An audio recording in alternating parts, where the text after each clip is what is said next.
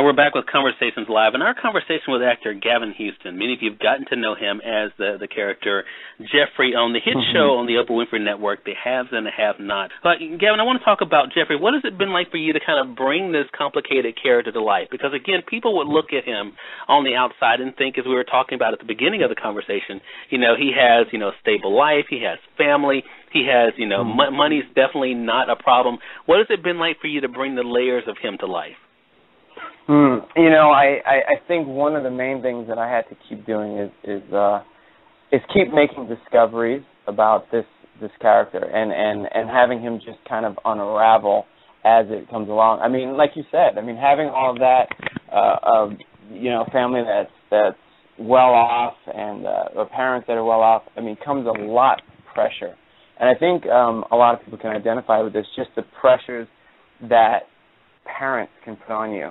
And I think so many things in who we are can be related back to what we got in our childhood growing up. And sometimes you feel like, I know I experienced that even in being an actor because, my parents were definitely pushing more, like, go, get an education, you get a job, and so I had to really prove myself and kind of allow them to, thankfully, embrace it. But not everybody has that, where they're living this life within a life, and they're truly not happy, and they truly actually don't feel love. So in terms of, so I looked at this character and just try to really just identify with the soul of his character and the fact that this guy needs love.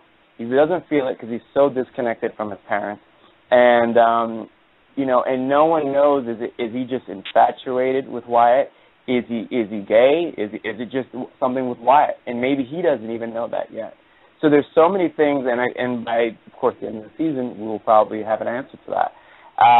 But there's so many different things and layers to play right there. And why does he have this affinity towards Wyatt? Is because Wyatt gives him what his parents don't. They listen to him. They don't judge. He doesn't judge him. He kind of gives him that love that his parents don't give him, because they just expect him to just go through the routine and become what they want him to become.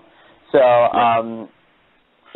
for me, one of the first things to do is I love playing someone who's completely different from myself, but I also like bringing things from myself into it that I can. And I just love the fact of having this responsibility, because I think it's a huge responsibility, as well as in the time that we're at right now with gay athletes coming out and, with gay marriage and all these issues, just promoting acceptance. And I think one of the biggest things is acceptance from your own parents, So we'll see how this thing works out, but I definitely think that with what's going on already, there is a bubble that is forming.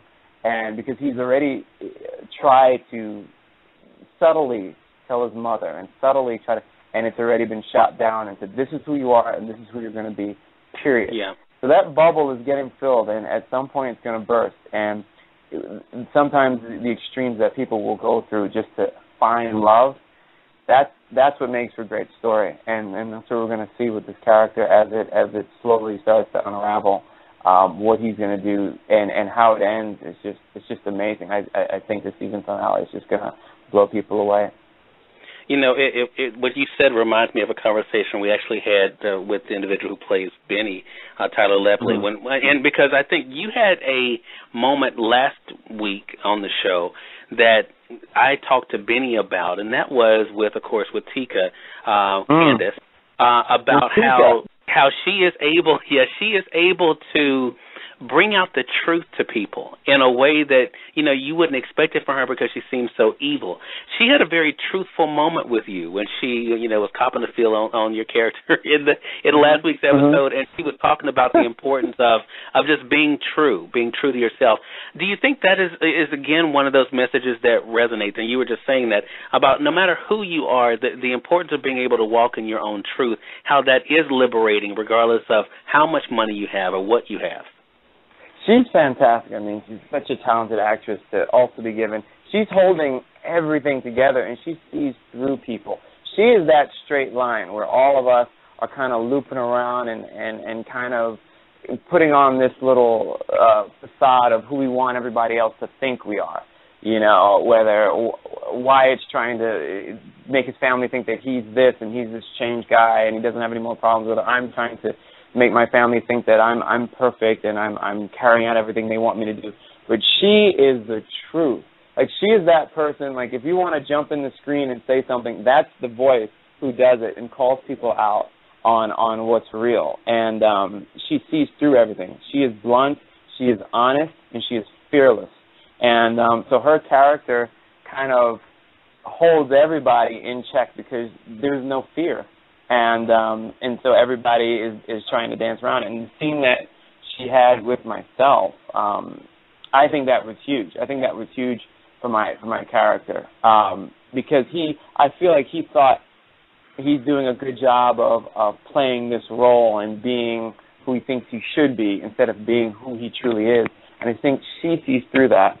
She sees through that, and he's just in denial about a lot of things. And so it was just interesting to have her character, who I think is perfect, just bring that to the surface. She is the truth there. She is the elephant in the room that will tell you about yourself. And yeah, I think that scene was, again, it's all a bubble, and it's just continually getting filled from this angle, from this person, from that person. And I think he's just, and it's so funny because a lot of the viewers have been writing in, I feel so sad for Jeff, and I feel bad. This person's doing this to him, and that person's doing this for him.